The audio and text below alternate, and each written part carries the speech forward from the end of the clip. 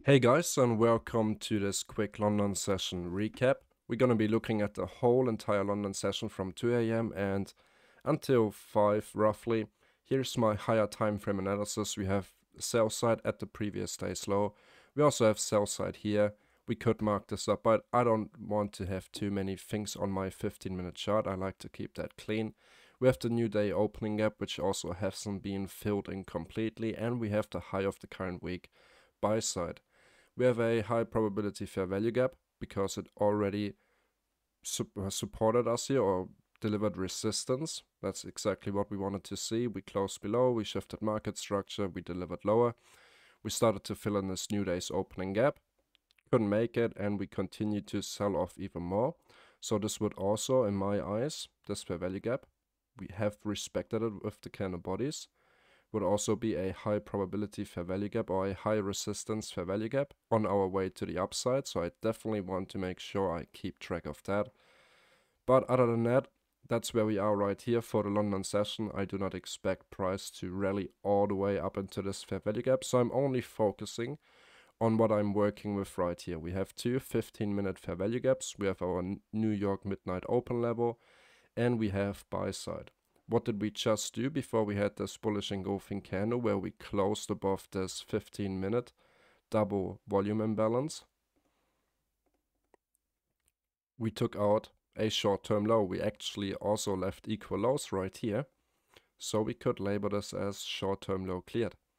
Alright, so we go on a 5-minute time frame now. Price action doesn't look as beautiful as usually on a 5-minute, but it's 1:55. Let's wait for that next candle. It is now 2 a.m. The London kill zone has officially started. And yeah, let's just go from here and see where we go. Alright, so we see we closed below the midnight open. And what did we leave behind? Equal lows. Let's see what that next candle will do.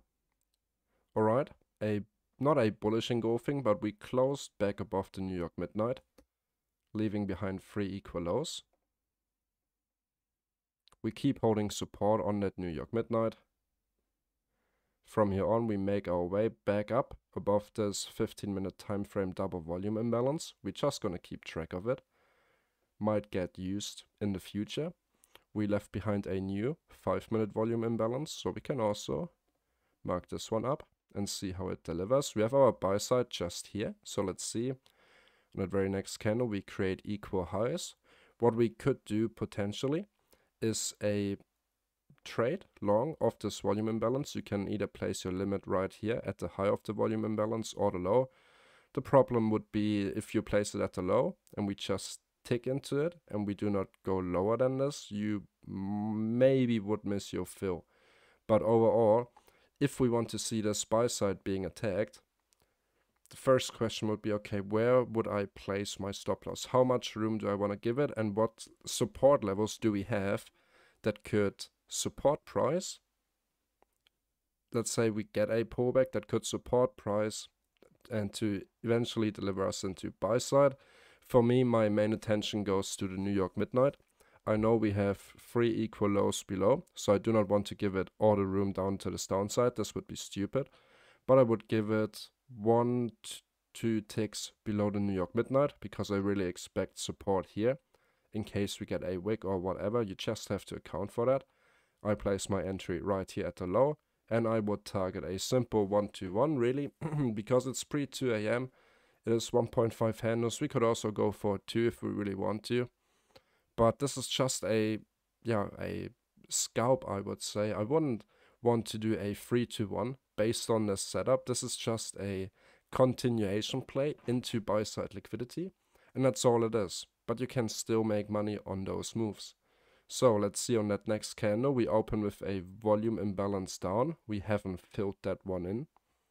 So we also label this, we also mark out this volume imbalance, 5-minute time frame.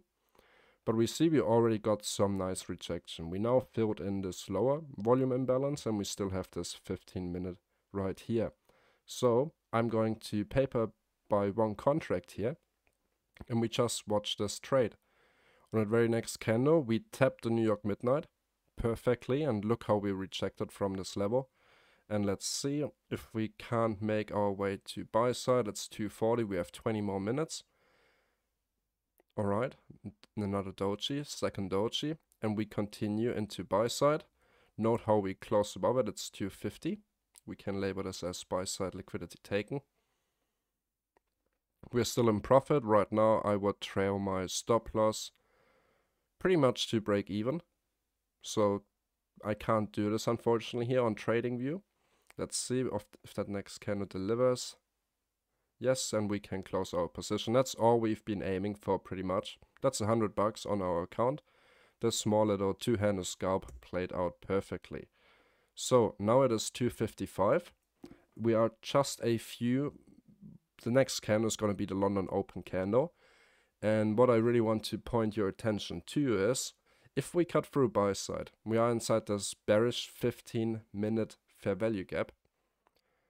The question I ask myself, or I should ask myself at least, this morning I sort of forgot about it because I was also trading the scalper strategy at the same time. But how did we cut through this buy side liquidity? We left behind a new discount. So all my attention, order flow is bullish right now. I'm not trying to frame a short just off this 15-minute fair value gap. We have one right above here. And we also had a higher time frame fair value gap right around this area. Not trying to force a short just based on this. And if we also take a look at this one right here, we can see that we close above the 50% level. So yeah, this is not really what I would like to see. And we could also check the 15-minute time frame. On the 15, we also close above the 50%. This looks more bullish to me. I know we have all this sell side liquidity here. All those equal lows, even right here on the midnight level. But right now, order flow is bullish, and I'm not going to switch my bias until I get confirmation. Confirmation for a potential short would be, let's say London Open engulfs this bullish candle, and we close below this most recent discount that price has left behind. If we close below that and also manage to close below those two volume imbalances, I would consider taking a short into the sell side. But until this hasn't happened, my bias is bullish. So what could we do? We could place a limit order right here on this fair value gap. We could even use the 50% because we could expect some retracement during this one right here. But let's have a look. Sell side liquidity. We ran for buy side. Now we're good. So let's just see how London opens up. And we see we get our fill. First of all, I forgot about talking about the stop loss. So what I would have done here, I didn't take this trade live. I don't know, I froze up this morning somehow. Because I already made some good profits this week, I didn't really feel like risking anything right at the London Open. It's about capital preservation on Fridays, especially if you made some decent profit during the week. So I wasn't really keen about risking an entry of just placing a buy limit right at the London Open. So I would have placed my stop loss one tick below the low of this candle. This is a short-term low. Below the midnight, that should also offer support in case we get down there. And this doesn't mean, so that's just a two-handle loss. We already secured two handles. Could have been worth the risk, to be honest.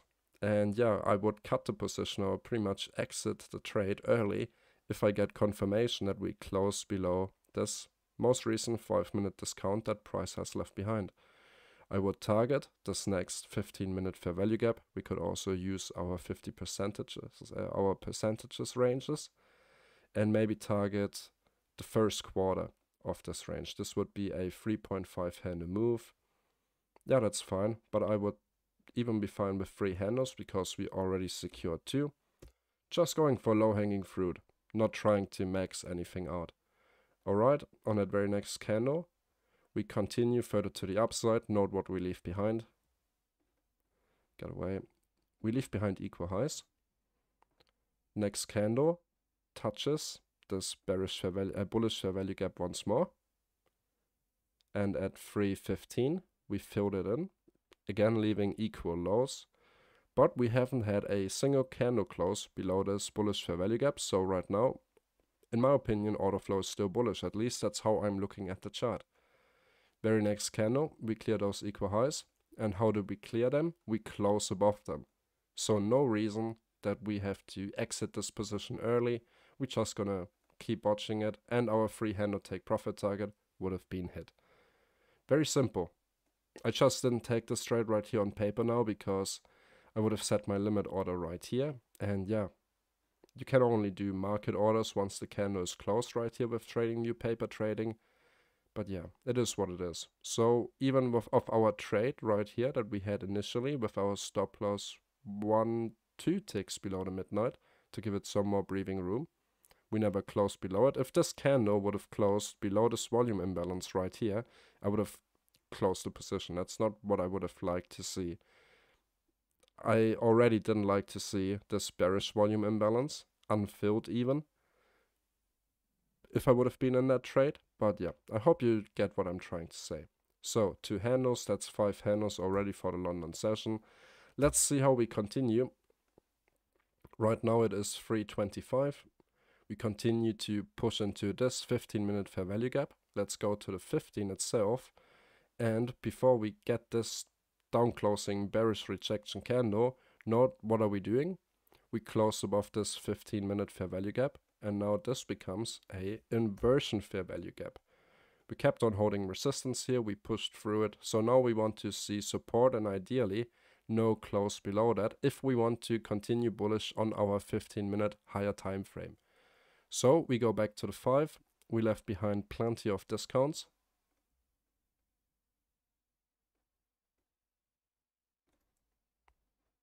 Alright, we saw we got into our upper 15-minute fair value gap. So I'm watching these levels, if they are being respected. On that very next candle, we can see, okay, we already filled in that first discount we left behind. And on the following candle, we closed below all those discounts. So we closed below both of these bullish fair value gaps, which led me to believe that we are going to attack some sell side. What did I do? I placed my limit order right here at the low of this fair value gap right here, because it's now an inversion 5-minute fair value gap.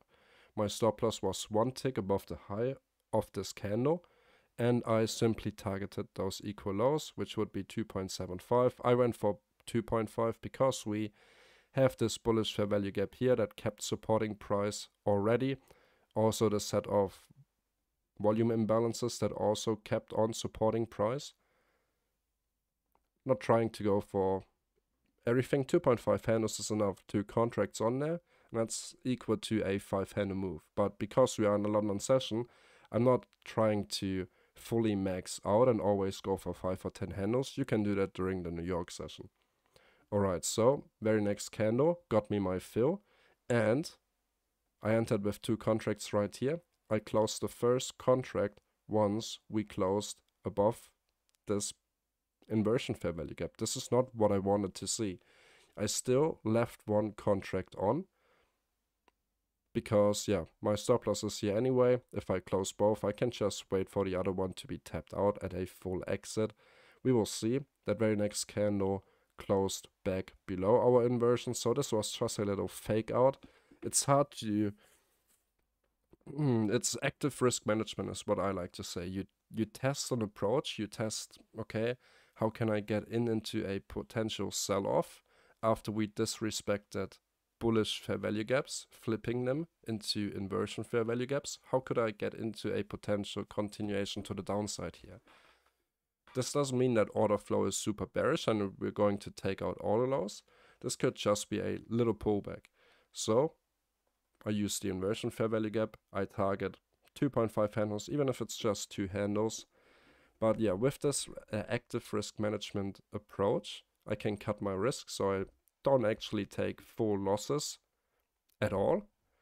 If I see, because I'm already looking at price action a very specific way, and if I don't see what I prefer to see on the chart, like for example this gap to the upside, close above those inversions, that's not what I would have liked to see.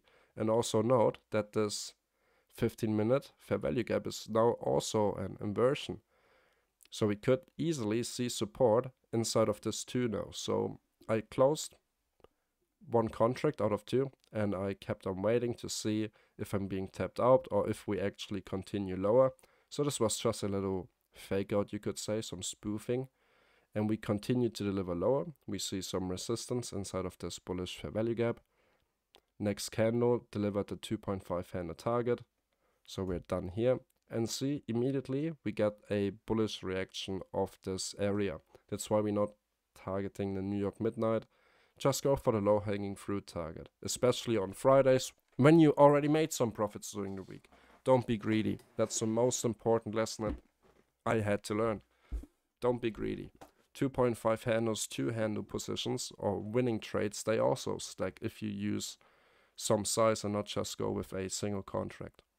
Alright, anyway, what did we leave behind? A bearish fair value gap right here. So we will see how price is using this. We rejected from this old bullish fair value gap that has been flipped into a inversion fair value gap. We open up with a new bearish volume imbalance, so we're going to keep track of that. Volume imbalance. So let's see if we can deliver into those equal lows, this set of equal lows, or even those 3 equal lows down here.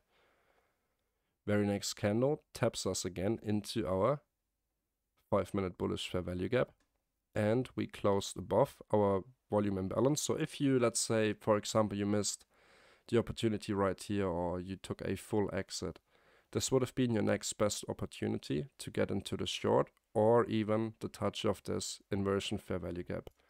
Paired with this volume imbalance, you even could have entered on this volume imbalance, but on this candle right here, I wouldn't be so sure anymore. This candle would tell me, cut some risk. It's not worth holding through this trade. This is not what you wanted to see. You wanted to see this volume imbalance right here, after this rejection, to hold. Now we closed above it. So if I would have been in with 2 contracts, that's my regular position size on a 50k Apex account, I would cut 1 contract and take a small loss, still let the idea play out, and by here I would have been fully stopped out. So what did we do here? We flipped this bearish fair value gap into a bullish fair value gap. We closed back above this inversion and also this one right here. So let's see how we continue. On the 15-minute time frame, we can see that we are also back above the inversion fair value gap. It kept holding support with those 5-minute discounts. Alright, so that very next candle, gap down, we hold support right here on this inversion fair value gap. Let's see if we can deliver into our buy side target. This is our current buy side. Let's see, very next candle opens with a volume imbalance up, but we already closed that in. Also note the time, it's 4:30, so this gap up would also be a 15-minute candle gap up that remained open. So very next candle is closing still inside this 15-minute fair value gap. And note, where did we close? Right on our buy side objective. On our 15-minute chart, this is what it looks like. So we have a new 15-minute volume imbalance where we would like to see support. It is right now 4:40. We opened up with a new volume imbalance. So our take profit target, now there's pretty much no opportunity for us, at least here on the 5-minute time frame, to get into this long, at least in my opinion, because yeah, we inverted this bearish fair value gap, but we never came back inside of it to retest it, where we would have had an easy continuation entry into the buy side. Of course, we could have used this one right here, but the risk to reward ratio wouldn't have been ideal. Well, 2 handles. If we were to target 2 handles of this inversion, of this double inversion, so bullish fair value gap flipped into a bearish one, close back above it. Now we look forward to hold support here once more. But immediately once we took buy side, once we tapped into this buy side liquidity pool, we have been rejected immediately. So let's see what's going to happen after that. We have our discounts or our levels that could hold support, where we are going to use them to see how bullish or bearish price really is. Let me drag all of these out. Alright, let's continue. We filled in this 15-minute fair value gap perfectly. we could see some resistance here. Note the time, it's 4:50 now. We keep closing inside this 15-minute fair value gap, back above the 15-minute time frame volume imbalance. We open up with a new volume imbalance. It's 4:55, so that next candle is going to be a new hourly opening. And we open with a new bearish volume imbalance, and this time below this 15-minute fair value gap, also below the 15-minute volume imbalance. So we could expect a little bit of a deeper retracement, maybe somewhere inside of this bullish fair value gap. I know there's many boxes on the chart right now. We could get rid of those old inversions, so the chart's a little bit clearer. This would be my high confluence area for an entry. Let's see. Also check the 15-minute time frame. On a 15, we have a fair value gap right here. This is our 15-minute higher time frame fair value gap. If we go back to the 5, this is the 15-minute fair value gap. I'm going to drag this out and keep it on the chart. I'm just going to use those two time frames. If you do more than that, it's not really beneficial in my opinion. Here's our 5-minute fair value gap. So we have a high probability area where price could reverse and deliver us eventually into more buy side. Alright, let's see. We drop down into our 15-minute fair value gap once more. It's 5:10. Next candle is going to be a new 15-minute candle opening right here. We seem to be holding this 15-minute fair value gap. Very next candle continues to push. Now we closed this volume imbalance right in here. Let's see. We got a rejection. Continue. And we seem to be holding this 5 minutes so far. We also have a 5 minute below that. Remember that we are inside this 15-minute inversion. Just gonna put it to the left so we can see all the other fair value gaps. Very next candle keeps holding support, so we have closed below this first one, so this could become an inversion now, where we could use it for potential shorts, but we still have this area of support and also this old one. I wouldn't fully trust the shorts. We're also outside of the kill zone. It's past 5 AM, so we do not really take trades anymore. We caught a few good moves, but before I would trust a short, I would at least want to see a market structure shift with a candle close below the 4 AM low, because there's just too much support here. It's not worth the risk in my opinion. Let's see what that next candle does with us. Now we close below this bullish fair value gap, this bullish fair value gap, and also below our old bearish fair value gap that has been turned into an inversion.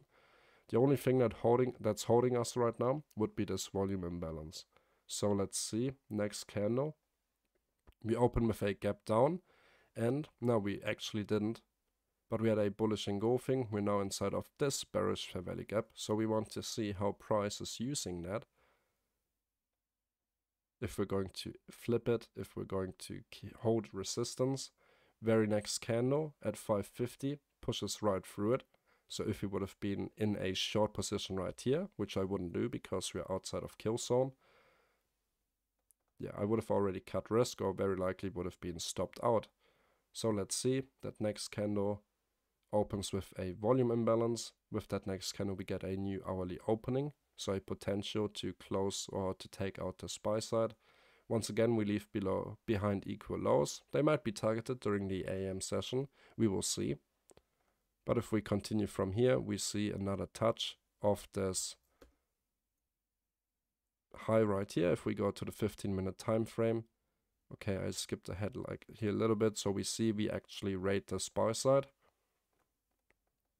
And where did we close? We close above this 15-minute fair value gap, and now it becomes an inversion fair value gap. Alright, so from this inversion, let's wait for that next candle. That's a candle that took buy side. We left behind a discount right here.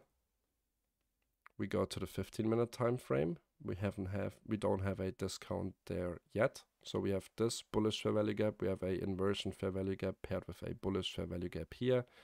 Our old 15-minute volume imbalance right here. So let's see if we can use this newly formed inversion fair value gap to deliver us maybe into, I had this level on my chart. If I go to the 4-hour time frame, we had this fair value gap right here. Let me go back to the 5. I wanted to target this 4-hour fair value gap because price is showing only bullish signatures. So let's see if we can use this discount, this bullish fair value gap, to eventually deliver us higher. We filled it. We made a new higher close. Tapped into it once more. Did you see that massive rejection? Holding it perfectly, that's what we like to see. So the trade idea would have looked something like this. Entry right at the open of the fair value gap or the high of the fair value gap. Stop loss. Yeah, I wouldn't really give it more room because I'm framing a long of this bullish fair value gap. I do not want to place my stop loss just to protect it in case we retrace deeper. Let's say scalp. I place it one tick below this low and I would cut risk. Let's say this candle would have closed below this fair value gap somewhere here. I would have already exited with 50% of my position. So what could we target? We could target 2 handles. We could target the 50% right here, 2.5 handles into this 4-hour fair value gap. Yeah, and we see we expand immediately. If we go to the 15-minute time frame, what do we have here? We closed above it. So now we look for support of this inversion, and this right here is called immediate rebalance. We didn't even give the 15-minute time frame a chance to leave a fair value gap behind here. This candle closed, and let's say this candle would have returned into the inversion and continued to rally from, let's say, this level. We would have had the potential for a 15-minute fair value gap, but we didn't do that. We perfectly balanced or rebalanced this 6 a.m. New York local time bullish candlestick. We didn't leave behind a 15-minute discount, but we did on a 5. On a 5 we did leave it behind. We can see this is our 15-minute high. Immediate rebalance. This is also high probability why this fair value gap could have played out on the 5-minute time frame, and also why we wouldn't have to give it more room than this candle slow. That's 1.5 handles. That should be enough. Yeah, and we easily secure 2.5 handles. I know outside of the kill zone, but overall, just by doing it, just by using this approach, using the language that ICT shared for free on YouTube to frame your bias and your trade ideas. Alright guys, I hope you enjoyed watching this video, and yeah, I will see you in the next session recap.